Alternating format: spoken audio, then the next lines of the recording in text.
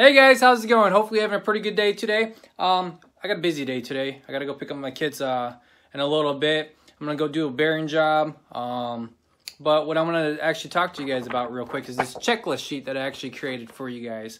I pretty much got all the information together and put it all on this paperwork so that it's a lot easier for you guys when you're scouting.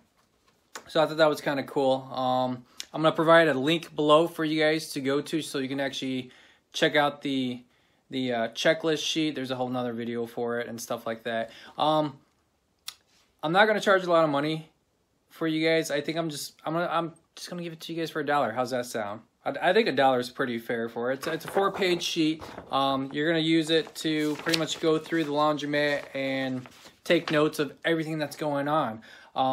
Like how many machines, what the laundromat looks like, all the specific information that you're gonna need to write down, so when you're actually out negotiating with the landlord or property manager or owner, you can talk them down on the price or even get the place for free. So I mean, it all depends on how you do negotiations.